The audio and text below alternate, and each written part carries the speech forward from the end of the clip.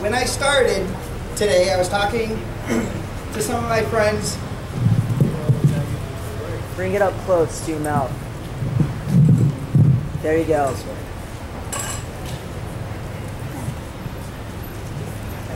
And one of the things I had said was, last week when I said that I was going to stand up and speak, it seemed like a really good idea. Today arrived and the nerves were up and it didn't seem like really that great of an idea. Having listened to everybody who came before me, it is a good idea. Because this is what we need to do. We need to get out and be visible. I am here today to be counted. I'm an honorably discharged from the Marine Corps and a Desert Era veteran. When I enlisted, I took the same oath all the service women and men take in the U.S. Armed Forces. And that is to defend this country from all enemies, both foreign and domestic. Yes.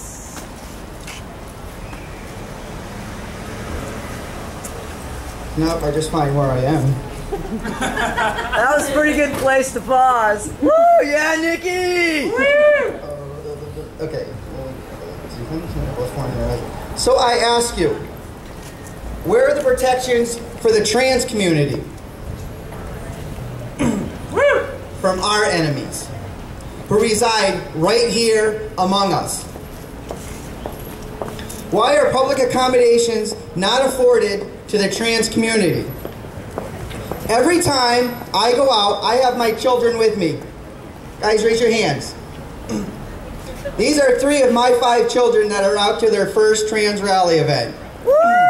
Yeah, welcome! Every time I go out in public with my children, I have no defense should I be singled out and told to vacate the premises. Not asked to leave because I was stealing or causing a ruckus,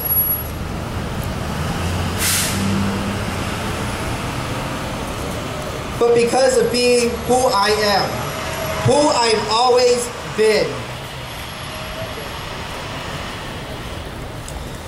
There's a lot of push in these days to end bullying. We just had Spirit Day yesterday to stop putting an end to bullying. But yet, is it right for my children to have to witness their parent being bullied in a public setting? Why is it okay for people not to bully them, but it's okay for other segments of society to be bullied?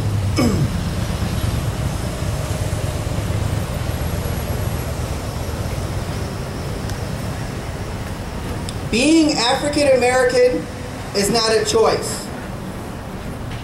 Being gay is not a choice. And being trans is not a choice. Amen.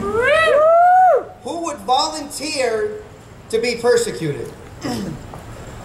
I didn't take 2 hours to get ready today versus the 15 minutes it used to take me because this is a passing phase.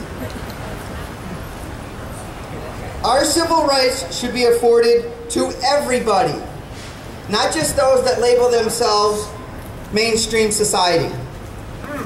I'm not asking for society to agree with who I am, but I am demanding that they respect me.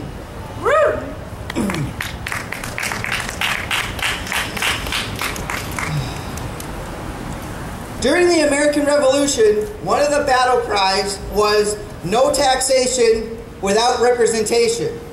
Well, I pay my taxes, so my next question is, where's my representation? I think it's time for another American Revolution, fought right here in the Bay State. A revolution for equal rights for all. Yeah! They're called rights for a reason. Vanderhoff! They're intended for everybody. My children don't love and accept me because I'm trans. They love and accept me because of who I am.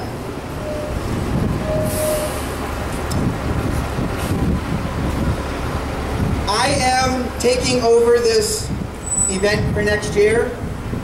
I am looking for people to step up, join the steering committee, and come out. If there's any questions, I'm on Facebook. You can talk to me afterwards. And with that, I bid you adieu.